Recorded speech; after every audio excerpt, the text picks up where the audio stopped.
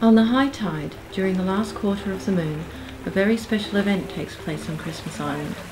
It's the conclusion of the annual red crab migration, when tens of millions of crabs each release their tens of thousands of eggs into the ocean.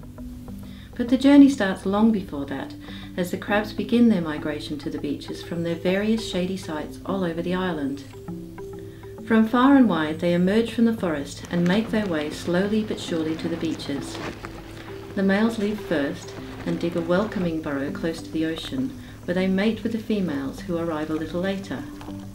In order to avoid attrition on the roads, barriers are erected along the sides of the major roads to funnel the crabs along the gutters and down into crab underpasses. At one point, a crab bridge has been established to keep the crabs out of harm's way from the road trains that service the island's phosphate mines.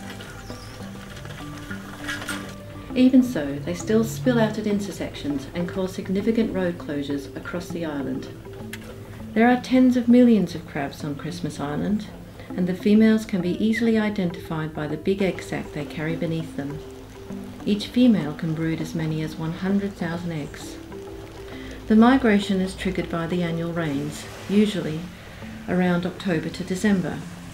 But as the crabs need moisture to survive, no rain means no migration. Or, if the crabs are already underway, they will halt the migration and dig in, creating a temporary burrow until more rain arrives. Once safely at the beach, they aggregate and wait. Though during the time of waiting, some of them will pop into the water for a dip in order that they don't dry out. Their annual migration to sea to spawn has been described by Sir David Attenborough as one of the 10 greatest natural wonders on Earth. And as such, the annual migration attracts visitors from all over the world. Of course, many of the locals also get up at 3 o'clock in the morning just to witness this extraordinary event. Sometimes the actual spawning is split over 2 nights, but at some point, after what appears to be days of procrastination, they decide it's time. The females appear in their millions from the rocks behind the beaches to crawl across the sand and find a spot to release their precious cargo. This can be quite a hazardous activity, even when the tidal stream is at its lowest. The females need both to hold on to prevent themselves being washed out to sea, and at the same time pierce their egg sac and shake out their eggs into the water that's swirling around and occasionally over them. Their little dance is known as the shimmies, and all around the island there are crabs shimmying their eggs into the outgoing tide.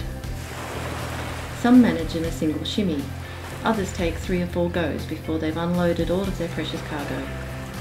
The dance is almost comical, like they're cheering their next of kin on their journey out to sea. The timing is important. The females choose the last quarter of the moon when the overall tidal wash is the least, and the high tide of that night, so that when the eggs are released, they're carried out to sea. The eggs hatch immediately, and the red crab larvae lives in the sea for about a month. After this time, the larvae, called megalops, crowd together at the shoreline, still breathing through their gills. 3 to 5 days later, they leave the water, molt into air-breathing land crabs, and start migrating inland. Red crabs grow slowly, reaching about 40 millimeters after 4 to 5 years, at which time they are mature enough to join the annual migration.